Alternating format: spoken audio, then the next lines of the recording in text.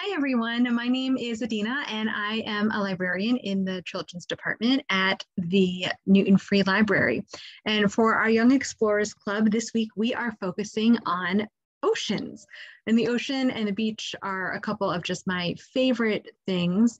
And we're going to do a little quick overview about the oceans and what makes them just a little bit of some of these amazing places that we can experience. So we're going to get started. So for the oceans, well, let's talk about how much of our planet is covered by the ocean. About 71% of the entire planet, all of Earth, is covered in water, just in general water. And 96.5% of that water is the ocean. That's a lot, okay? Now, how many oceans do we have on our planet? Well, there's the Atlantic, which is what we experience off of the coast of New England and along most of the eastern seaboard of the United States. We have the Arctic, the Indian Ocean, the Pacific, and the Southern Ocean, which is usually found in and around the area around the bottom of the near Antarctica. Now, there are different layers or different zones of the ocean. So we have area around sea level, and that goes about 200 meters down or so. And that's where most of the sunlight can reach. And that's why we see a lot of different kind of animal and plant life in this zone area. It's called our sunlight zone, which makes sense. Below that, we have what's called our twilight zone, where some sunlight reaches, but not a ton. And then anything beyond 1,000 meters is called our midnight zone. And no sunlight reaches down into that area. And I want you all to think about what that means for all of the living things that could be found down there. How do they get their food? How do they survive? How do they find all of the things that they need? Now, want to think about, if we're talking about living things and what's found in the ocean, let's talk about some of the biggest and some of the smallest things. The blue whale is the largest living thing to be in the ocean.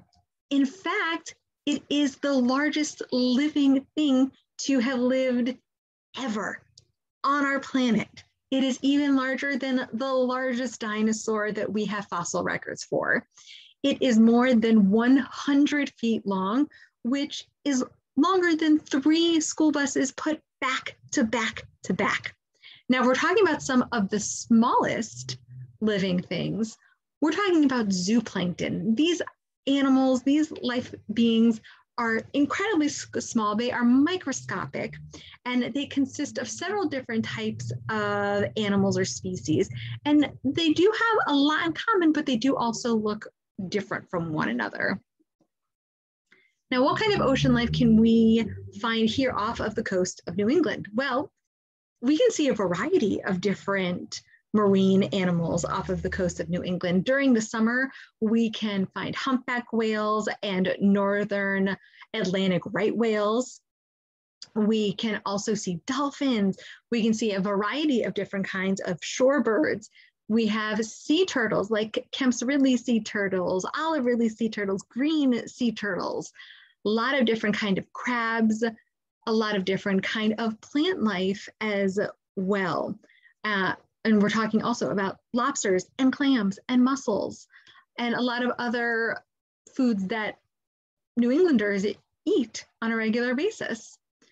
Now, I want you to think about what we could do to help our oceans, because all of the living things in our ocean and our oceans, they all are facing kind of challenges. And there are small things that we can do on a regular basis to help. So if we go to the beach or we go to an area that is near water of any kind, we want to keep that area as clean as when you got there. So you want to make sure that you collect all of your trash. And if you see some trash that maybe you didn't even bring, collect that too and put that in a trash bin, because that's going to help keep those areas clean and safe for other people and also for animals that could go there. if you see an animal on the beach, which is always so exciting, watch it from afar. You can take some good pictures, but please don't go and touch it. We want those animals to stay wild. And if you do see an animal that looks like it may need some help, it is, number one, incredibly thoughtful of you to want to help that animal.